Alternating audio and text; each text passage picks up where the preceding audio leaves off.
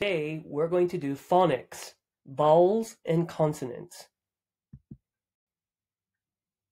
Okay, let's start with our short vowels. We have A, E, I, O, and U. Okay, I'm going to say it. Please repeat after me. A, apple. E, egg. I, insect. O, octopus. U, umbrella. One more time, let's say them together. A, apple. E, egg. I, insect. O, octopus. U, umbrella. Now, let's move to our long vowels. A, E, I, O, U. As you can see, the long vowels say the letter name. For example, A, acorn. E, eraser. I, ice cream. O, ocean. U, unicorn. So the sound is actually the letter name. Please repeat after me one more time. A, acorn. E, eraser. I, ice cream. O, ocean. U, unicorn. Now we will work on consonants. These are the other letters in the alphabet that are not vowels. They are again called consonants.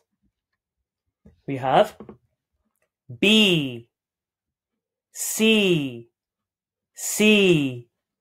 D, F, G,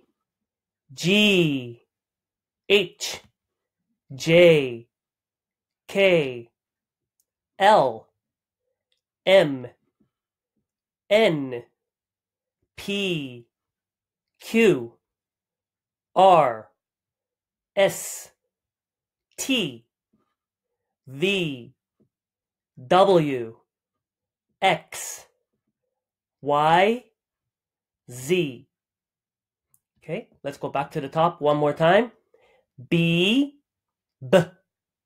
C, C, S, D, F, G, J,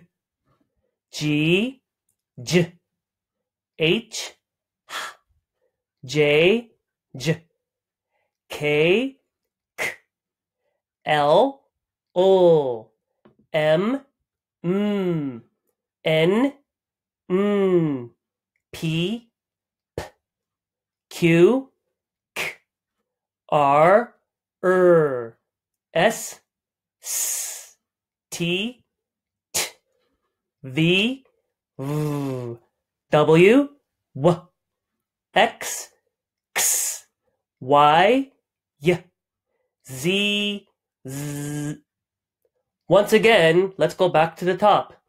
We have B, basket.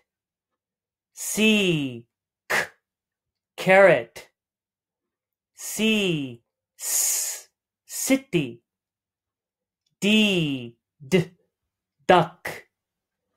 F, fish. G, gate. G, giraffe. H, house. J, jump rope. K, key. L, leaf. M, moon. N, nest. P, pear. Q, quail. R, ring. S, sock.